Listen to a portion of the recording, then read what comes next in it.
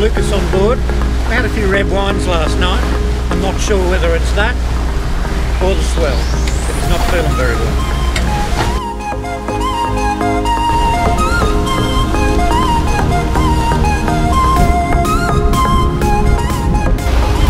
We've just come through unsafe passage. It's a bit rocky and bumpy today, got wind against tide, but we'll be fine. We're heading over to Cid Harbour. Hope to find a nice calm anchorage for the rest of the day. Lucas and Dingy will appreciate it.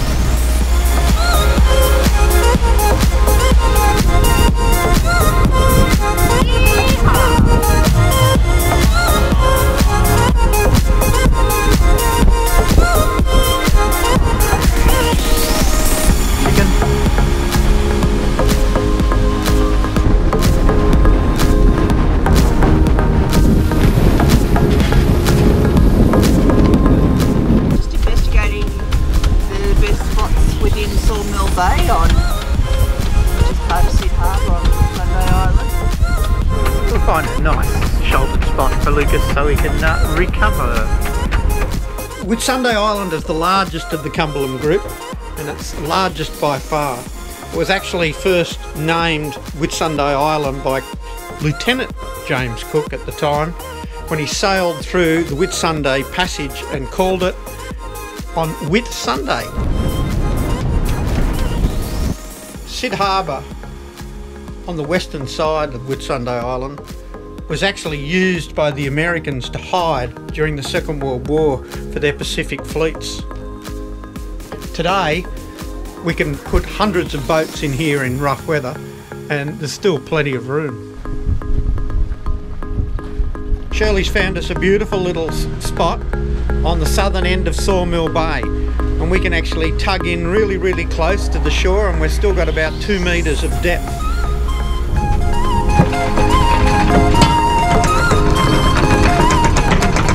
Originally Sawmill Bay was the site of a timber getting exercise and a timber mill and sawmill, which is long past gone. But not far over the other side, over near Gulnare Inlet, on the northern side of Cid, we can see a very large ship aground. Lucas and I are going to go over and have a look.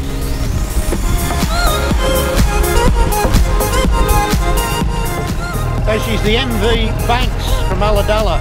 It looked like she was at anchor wherever she was, because the anchor and the anchor chain's been washed up on the shore as well. So she's obviously dragged in the cyclone. I'll do a bit of research and see if I can find what I can find out. Yep, she's the MV Banks, and she was the ex-HMAS Banks, built in 1959. She was an explorer class general purpose Navy vessel, built in 1959, with a length of nearly 30 metres. She used to carry 95 tonne of cargo for the Australian Navy. She was decommissioned from the Royal Australian Navy in 1982, extensively damaged in 1995 with a fire, and then was docked and fixed and ready for sale. And she was actually in my home port of Newcastle and up for sale in 2015. Since then I don't know who bought her, but he's responsible for actually getting her off these rocks, because national parks will not allow the vessel to sit there. So whatever it costs to get off, the new owner, he's up for some big bucks. But it's supposedly going to be pulled off in the next few days. She's not going to be a shipwreck for future tourists to go and see. She hopefully won't be there when the rest of you guys come visit Cid Harbour. When would you like to tell the people about Solway Passage? We're about to go through Solway Passage. It's a small body of water on the way, or the way from Hamilton Island to Whitehaven Beach. And it's very susceptible to large currents and big swells. Today we've got not too strong a wind, but we've got large currents going against us, rushing down past the beach, heading down towards Hamilton Island, and we're going to fight it and go through. And there's lots of whirlpools and pushes the boat around. So for the first time you do it, it's quite fun, I suppose, and it gets the adrenaline going, but really it's not hard at all. You just stay in the middle and have more revs and keep the boat going a little bit faster than the current, and you'll be right. But there's lots of eddies and whirlpools, and it's quite spectacular.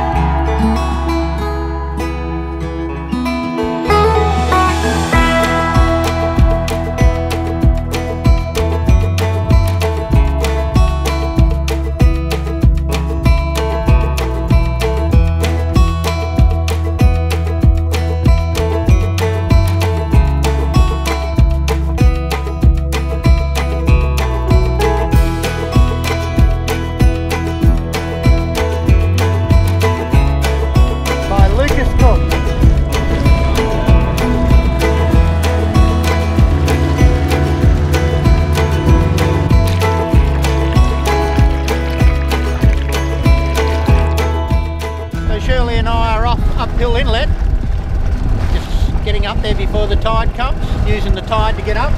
There's always lots of stingrays in the entrance feeding, which we've got lots of shots of, I hope. And it's good fun. What's the water temperature like, Shirlz? Not too bad. Shirley reports the water's good, so a swim will be in order after. But it's absolutely beautiful. The water is so crystal clear.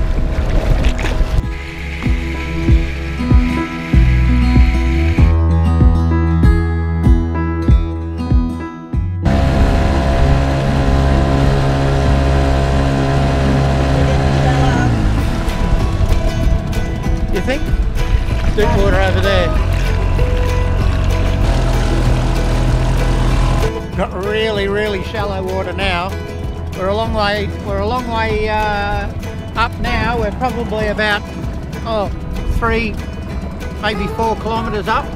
So this is the furthest. We've been up here many times, but this is the furthest we've been able to get. We're going to keep going. We'll keep trying. Looking forward to seeing what it's like right at the top.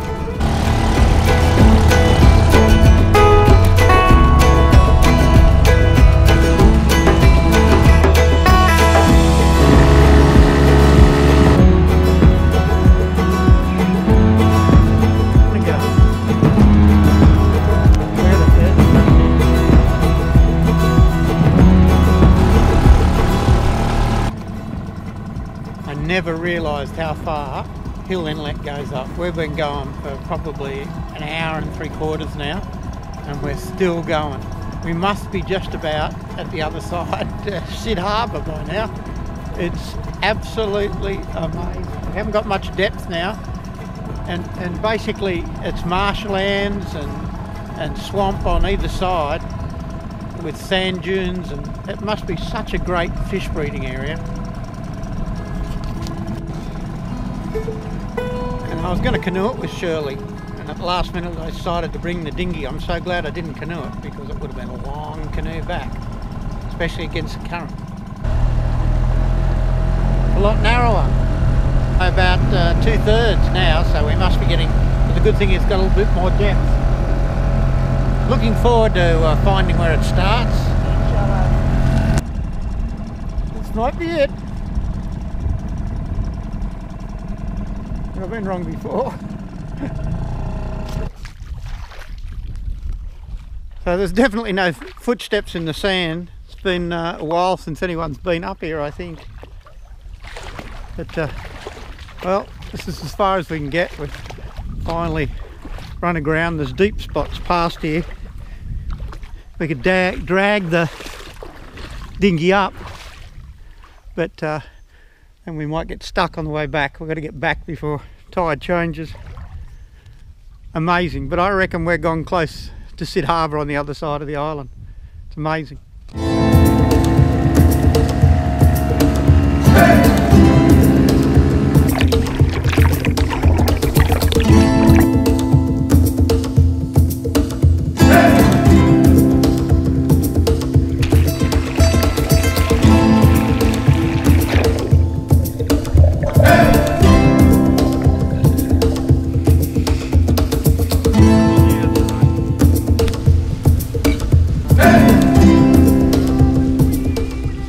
anchor, it's so still. I've had hardly any breeze through the day and not much for tomorrow. So we're going to drop anchor just off Hill Inlet. We've done it before. As long as you don't do it in strong breezes, it's all okay. So, and that way we can have some beautiful shots of Hill Inlet at the sunrise. At sunset, we get anchored early enough. It's a beautiful spot. Not recommended in strong breezes or even you know, average breezes, but in low breezes it's absolutely a beautiful spot. Not many people come in here. They all go down into safer anchorages.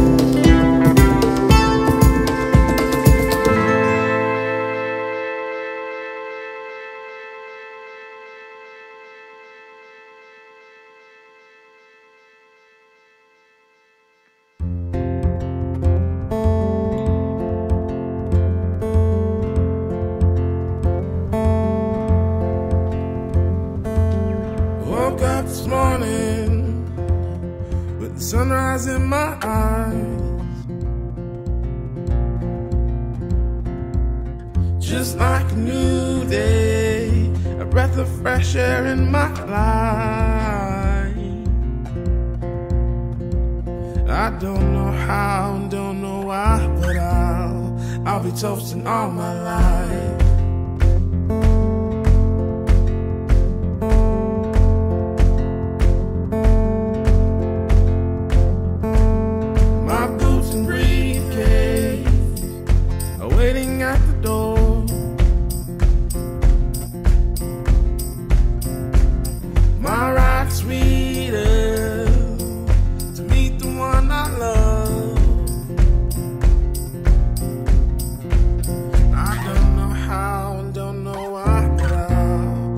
Toasting all my life.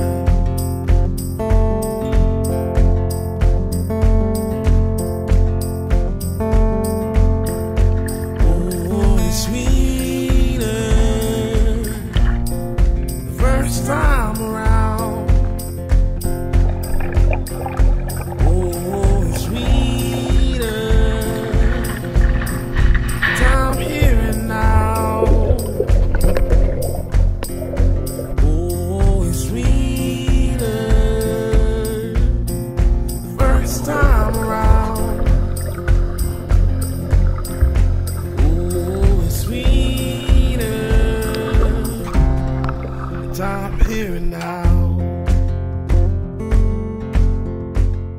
So today's anchorage, Chalkies Beach, is just across Whitehaven Bay from Whitehaven Beach. It's on Hazelwood Island. It's only a short distance and it's a beautiful protected sandy beach from southerlies and sou'easters up to about 20-25 knots. So we're going to have a good night. It's our show. I don't know how and don't know why, but I'll be toasting all my life. Well, welcome to Chalkies Beach. It's basically due east of Whitehaven. It's actually a very, very good anchorage in sou'easters or easterlies. It actually drops off from 70 metres through to about 2 metres very, very quickly. Literally within 50 metres of coming in, you've gone from 70 metres to 2 metres of water. So, and there's a thin coral reef that goes round, but in the middle of the beach there's actually a section that actually you can get through straight to the beach without going through the coral reef. Excellent snorkeling, great little beach, and not many people come over. Bare boaters, I think, get a bit scared of anchoring with the deep water in case the anchor drags, but excellent little beach, and it's a lot quieter than Whitehaven.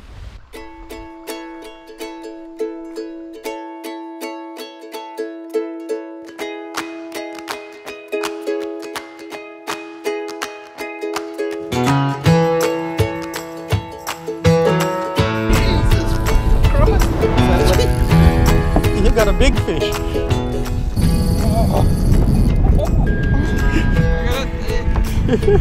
You're going to have to take him down the back because Shirley's not going to be able to reach him with the net otherwise.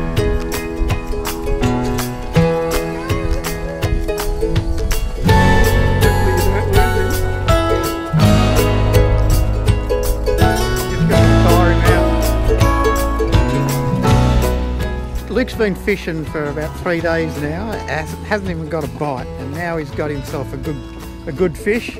Either he's got another boat. Come to Papa. Go under that boat.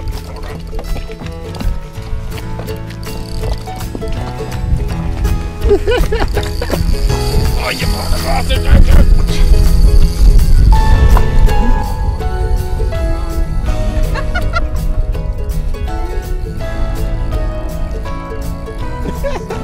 At least you're getting you.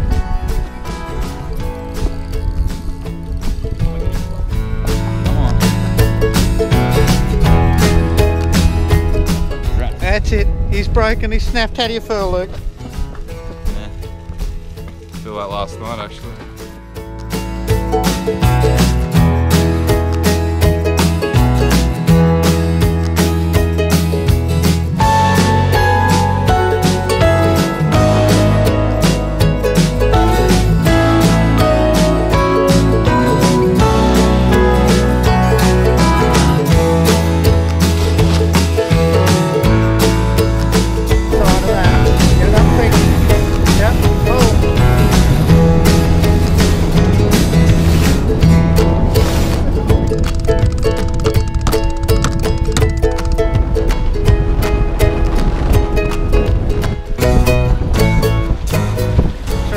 Into Gulnare Inlet, which is very shallow. It's got a reef on the starboard side as we go in. It's actually you should only enter on an incoming tide. So I don't know how far up we'll go, but we'll see. It's still got another 5 hours before it's full high tide. So I'm looking forward to exploring. It's one of the few places I've never been in the Whitsundays. So looking forward to exploring it. So we're coming up the shallow ground. So through the entrance it comes down to 1 metre at low tide, so we draw 1.2, so we definitely want to go through with a bit of height. There's some other boats in there, so they're in there, so we must be able to get in too. If it looks a bit shallow, we'll just stay for a while and wait for the tide to come in a bit more.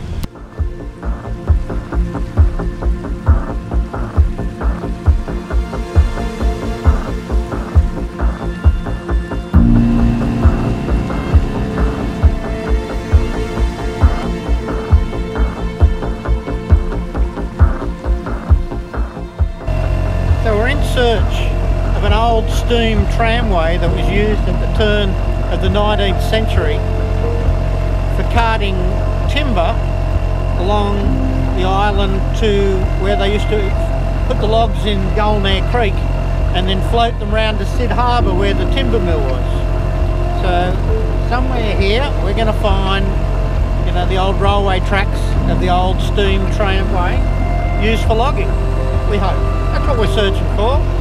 Let's hope we have success.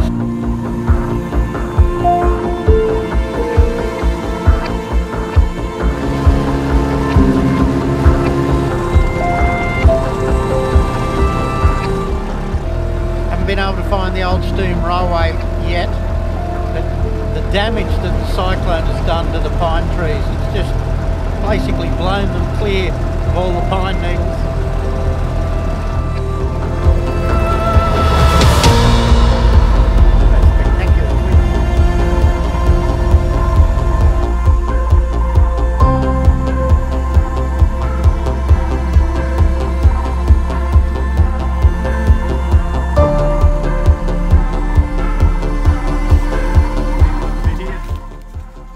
Lucas and I have found the old railway or tram line, but there's not much left of it. It's all just basically rotted away.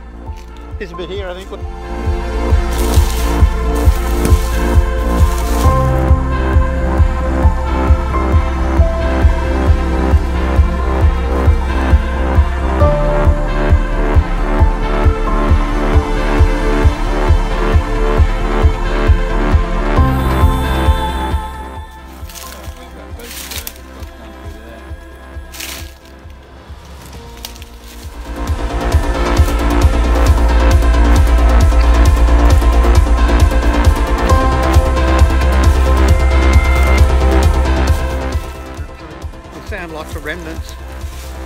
so far of the old tramway.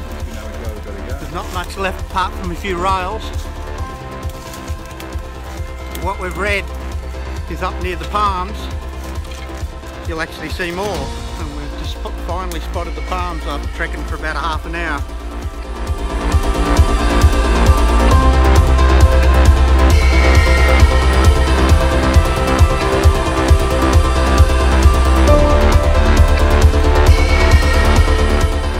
So we've had success. We've at least found some of the old steam railway line, or the old tramway. So I wouldn't be expecting it that much to be here in the next 100 years, but there's still some that survived the first 100 years.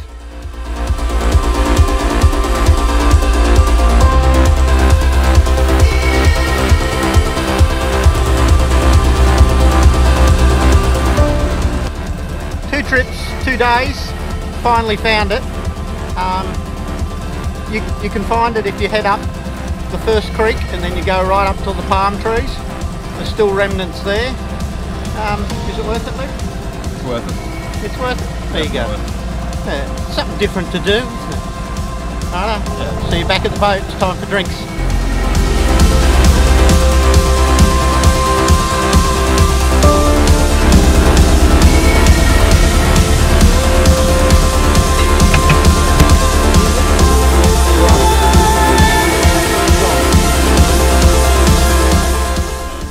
So I really hope you enjoyed this episode. That's all we have time for this time.